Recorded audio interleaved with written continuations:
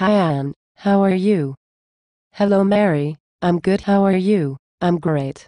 I'm glad I ran into you today. I've been meaning to ask you something. I heard you homeschool your children, is that right? Yes, I do. I took them out of school about 3 years ago. Do you homeschool your children? No, they were still in school. How do you do it? Aren't you worried about socialization? Yes, I am. They spend most of their day with kids the same age as them and they're always in a classroom. You must be concerned about all the opportunities they were missing out on. I mean, they were so isolated from real life. How will they know what the world is like and how to get along with all kinds of people? Yes, I do worry about that. They only get to go out in the real world if they are on a field trip, and that is only twice a year. Sometimes they come home so tired and burned out. Maybe you can do something fun with them after they get home. There's never any time.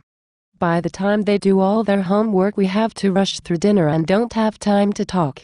I only get to be with my kids when the school system allows me to.